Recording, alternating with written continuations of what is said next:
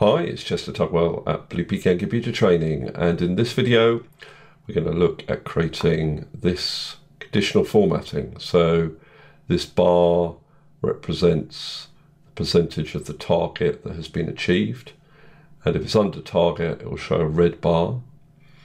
The numbers there, the percentage numbers there, but also the bar is obviously going to be full if it's nearer it is to 100%. Where you got 26%, the bar's a lot shorter. If you've exceeded or met the target, the cell is formatted with a green background. Over the target, all the cell sizes are the same. So these results in these cells is just a normal percentage calculation. The actual divided by the target. That's how we've achieved that result. You're going to need a value to base the conditional formatting on in those cells, so that's why I've done the calculation there. But let's clear this conditional formatting and start again.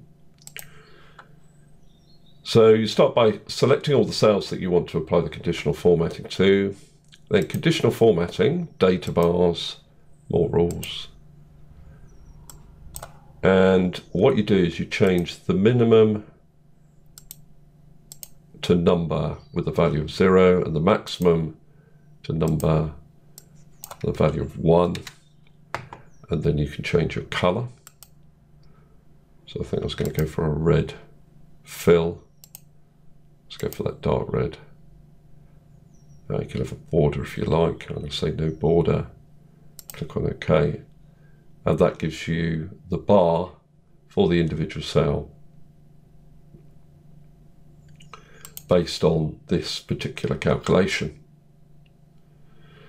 Now, if you want the values that have shown that the target has been met to appear in a different color, select the cells again, conditional formatting, highlight cell rules, and we're going to say more rules, and if the cell value is greater than or equal to 1, so 100%, then what I'll say is I want a green background with white text.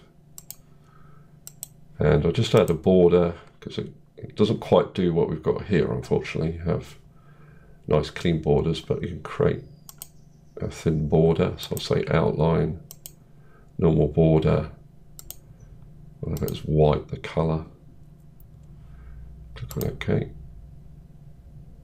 And then click on OK. Now, you can see it doesn't quite do it, but what you do is go back to manage rules and you basically say stop if true. So what that means is if the cell value does meet this condition, so the value is greater than or equal to 100%, it won't go on and then add the data bar. And I think I gave it a black border. Let me just go back in and change that. So edit rule. Format. Yeah, I meant to change that to white. I thought I had. That's what I didn't do. Didn't click on outline. So you change the color and then click on outline. Click on OK. Click on OK. Click on apply. Gives that paper thin border between the cells, but it's better than nothing. And there you are. So obviously now if I change this, so to 9,000. The bar fills up to nearly full, 99%. And if you exceed the target, then it'll automatically go green, showing what percentage has been achieved. Okay, hopefully that's useful. Thank you very much for listening.